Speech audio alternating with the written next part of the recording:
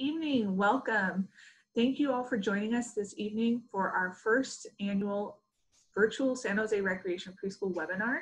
We're excited to have you and welcome you to this space of new and exciting opportunities for your early learners.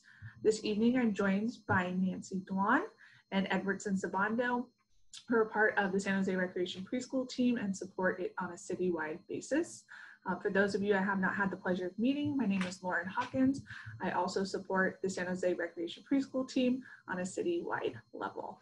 We will be going over the program goals to provide you a little bit more context of how we're operating and what we hope for you and your children to get out of this program.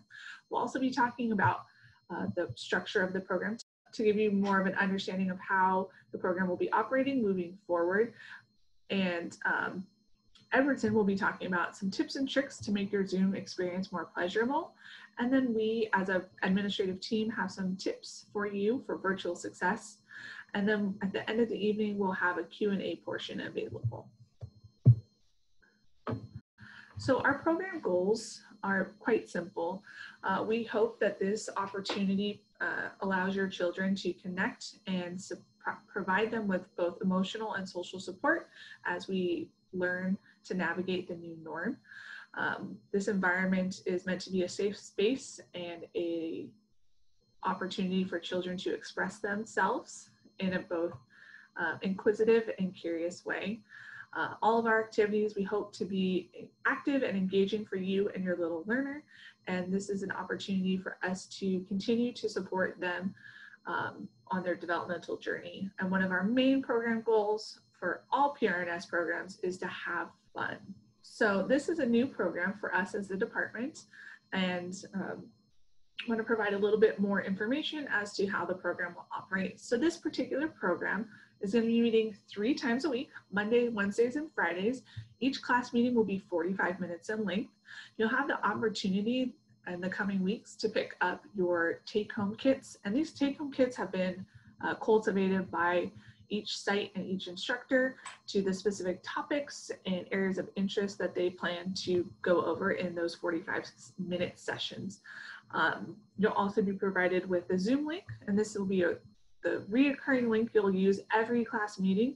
There'll also be an opportunity for you to connect with your instructors, with the program supervisor to ask any questions and get additional support if needed. Some of the materials that we'll be providing you at the conclusion of this webinar will be the auditory script, which will help you to support your child in their print awareness, and tips for digital connectivity, devices, and things of that nature. Nancy, you're up next. Hi everyone, my name is Nancy Doan and I'm with Lauren on the San Jose Recreation Preschool team. And I just want to take a few minutes to go over SEEDS. SEED serves as a relationship-based framework within which adults can create a safe, inclusive learning environment with quality interactions.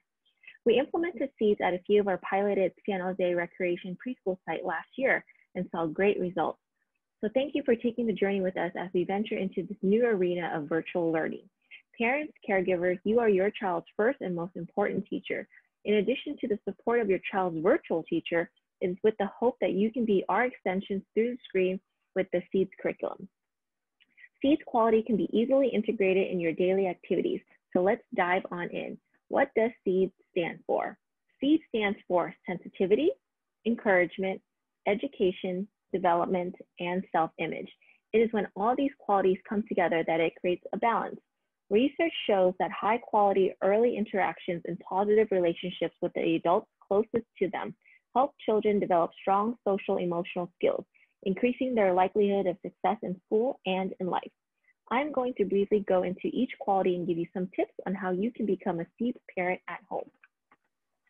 We are going to start off with sensitivity, but before we jump into the slide, I want you to take a second to think, what does it mean to be a sensitive parent? You already do this as a parent. You tap into your 5 senses. You use your senses to become aware of your child's actions, abilities, thoughts, and feelings. Sensitivity creates a safe and trusting environment for children. One SEEDS tip is to watch, wait, and listen.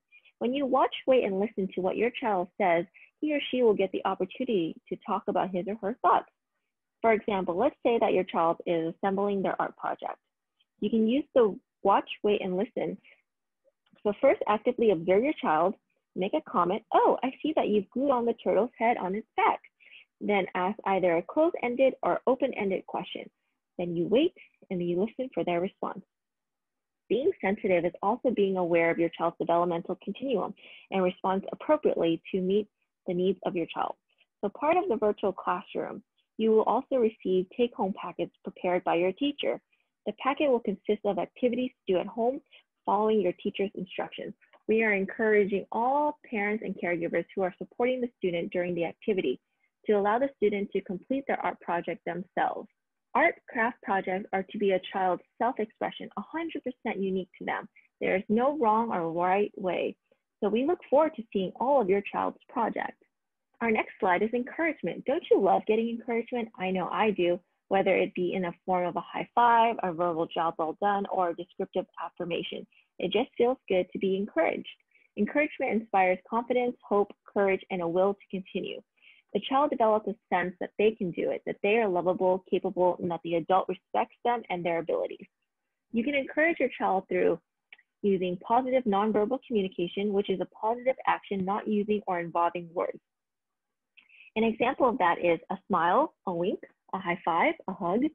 You can also encourage your child using affirmation, which is a positive statement that describes or mirrors what is observed. It is a powerful strategy that provides children with encouragement, helps build their vocabulary, and provide it meaning. It also teaches positive behavior. For example, wow, Molly, you tied your shoes all by yourself. Or, Ellie, you wrote all the letters in your name. Another way to show encouragement is by giving praises, a phrase or word that expresses an opinion or approval for somebody's action. It is often subjective and based on your feelings. It is in the form of encouragement that many of us are most familiar with. For example, great job, I like it. Excellent work, Steve. I like how you wrote the letter E in your name, or you did a great job sitting today while your teacher read the book. The next slide is on education. Education. Steve's identified a study that shows the difference of how many vocabulary words each child heard a day through their interactions with their caregivers and parents. And it's through that study where they found that the more words a child hears per hour is linked to early school success. Steve has the big 5 early literacy predictors, which are vocabulary meaning, alphabetic knowledge, book and print concept, phonological memory and awareness, oral language, conversation, and comprehension. Our teachers will be teaching through the screens, and to list a few things, they will be teaching letters, rhyming words, and new vocabulary words. They will also conduct repeated read out loud where the student gets more opportunity to grasp new vocabulary words. They will sing songs that you could also sing along at home. For example, cat, hat, these two rhyme, cat, hat, these two rhyme, cat, hat, these two rhyme, they sound the same at the end. Super fun, right? And super simple. So other things you can do at home is you can read together, you can play rhyming games, you can create a writing center, fill it with paper and writing utensils. So whenever your child wants to draw or write, they're able to access it. You can sing songs together, you can ask open-ended questions, and remember to watch, wait, and listen. You can teach them new words through using running commentary. Running commentaries are easy. You just talk, describe what you, they, someone is doing. It's surprising how kids can pick up a lot of words from just hearing other people talk. Can you think of a few ways that you can incorporate meaningful learning experiences throughout the day? The next one is development. Children develop skills through doing, using a multi-sensory approach. Children that are actively engaged using their eyes, hands, ears, mouth, and nose are more likely to enjoy learning and continuing on the road of language and literacy. Children who are actively engaged in learning are clapping, singing, reading, thinking, writing, listening, questioning, jumping, counting, helping, repeating, and talking, to list a few. An example is to use the auditory script. You can use that to help your child learn how to write their names. Please reach out to your site supervisor for a copy of the auditory script. Self-image. The adult balances each seed's element to create quality interactions that support the child's feelings of being lovable, respected, and capable. The child feels confident, They have a can-do attitude, and they feel proud about themselves. Seeds quality interaction can help support the child to be better prepared for TK and kindergarten and create that foundation for learning success. Great, thank you for that, Nancy. Many of you are asking, I'm sure, how does Seeds intertwine with the schedule of the day? What can we expect? So the schedule that you see before you is just a sample of what you could experience in the virtual San Jose Recreation Preschool program. Each day when children come to school, we want to welcome them. You know, many of you are returning families, and we are just as excited to see you as you are excited to see us. So we'll have an opportunity at the start of each day to check in and see how everybody is doing. Again, students will have the opportunity to check in with their peers, share something cool and exciting that they have found maybe, or a new toy that they got. But throughout the course of the program, we really want to make sure that we're hitting all of the major areas of development to support your child, to ensure that we're helping them gain the skills that they need as they gear up to transition to kindergarten or TK in their educational adventure. One of the items that Nancy had talked about earlier as part of the foundation of Seeds is education. One of the concepts that we will be implementing in all of our classrooms is the repeated read aloud activity. This activity is really important to that second E in Seeds. Statistically, we know that if you read a book once, a child takes 10% of the words that they have heard and uses that in their everyday life. But if you're reading it multiple times, say 3 to 5 times, they're 80 to 90% more likely to use those words. So we're providing a very vocabulary rich opportunity and engagement for them so that they can build their bucket of words to pull from through conversations with you as parents and caregivers and with their peers. And this is really going to help them feel confidence in who they are and their ability to express themselves as they move on in life. So again, this is just a sample of what a class meeting could look like. Every instructor and every community center is a little bit different, and we pride ourselves on that and curtailing our program to meet the needs of our children and their families. So next up, we're going to have Edward Sin, who's part of our digital equity team. He's going to give you guys a little bit of tips and tricks regarding the platform Zoom that we'll be utilizing.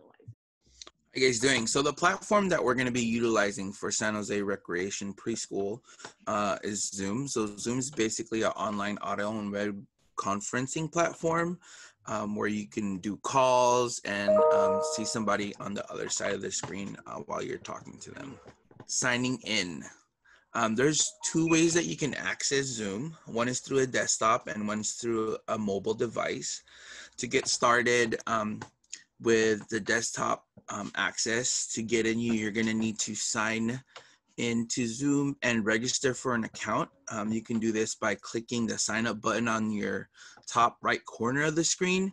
Then the next step, you'll lead into creating an account. So as the parent, you're going to go ahead and fill in all of the information as a parent, and then you're going to get a chance later on when your kid signs in to the platform to change the name as you go. Next, you're going to be downloading the desktop app. So this is the best way to access Zoom. It's more effective and used for easy access. You can go ahead and click the link for the meeting, and it's an easier access. Next, there's the mobile sign-in where you can access by downloading the Zoom on iOS or Android on your Apple Store or Play Store. Then you would go ahead and register for an account like you would do on the desktop and fill in all your information then. Okay, so joining Zoom. So there's 2 ways that you can join to a Zoom meeting. To a desktop, you can log into your Zoom account once you've made the account. And then you can do that by filling in all of the meeting details. You can put in your meeting ID and then also the password. Like Lauren said earlier, this meeting ID and password is going to be the same for the duration of the program. And also, you're able to just go ahead and click the link once it's been sent over to you or scheduled in your calendar. So here's some basic tips and tricks for you parents to use during the platform. So number one is the mute button. So this feature allows you to turn on and turn off the microphone. Number two is the video button. This allows you to turn on and turn off the video capabilities. We do encourage our students to stay on the video and audio to keep our students engaged and interactive with our teachers. Number three is this is the participation list. This actually allows our teachers to see who is in the Zoom meeting. So like I said a while ago, there's going to be a chance on your upper right hand side when you click that button to edit your name or your child's name into that feature. And then number four is the chat window. This will pop up on your right hand side. Basically, this is a way for our teachers to communicate with our parents in the time of the meeting. Number five is basically the share icon button, where this is going to be mostly utilized by the teacher to show them and share the screen to show any videos, any graphics of some sort that they're going to be learning for the day. And then number six is the end or leave meeting button. This is a button that you can click if by any chance you or your child need to step away from the meeting. You can go ahead and click that button. Great, thank you for that, Edwardson. And again, all of this information that we reviewed today will be sent and will be available to any of our enrolled families. All you need to do is contact your program supervisor if you have more specific questions on how to utilize Zoom. So some of the key tips that we have found for virtual learning is, one, to ensure that you have a quiet space that's separate from other members of your household that might be teleworking or doing distance learning themselves. This is really important to allow you and your child to actively engage with the class and instructors and get all of the rich content available. Additionally, making sure that the device you have, you're familiar with, you know how to utilize it and are already set up in advance to ensure ease of access and troubleshoot any issues prior to class starting. And last but not least, a can-do attitude. Your attitude as a parent and caregiver regarding the class is really important. You set the tone for the child and their engagement and their excitement for whatever content the instructor is presenting on any given day. So if you are actively engaged and you have the can-do attitude, so will your child. Again, we want to thank everybody for taking the time out of their evening to join us for our first webinar.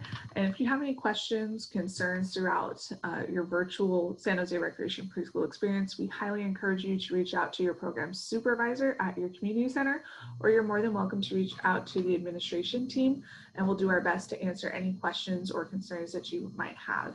This virtual programming is new territory for all of us, and we are actively looking for ways to make this experience more engaging and pleasurable for everybody involved. So please feel free to share those comments with us so we can continue to support you and your early learner throughout this experience.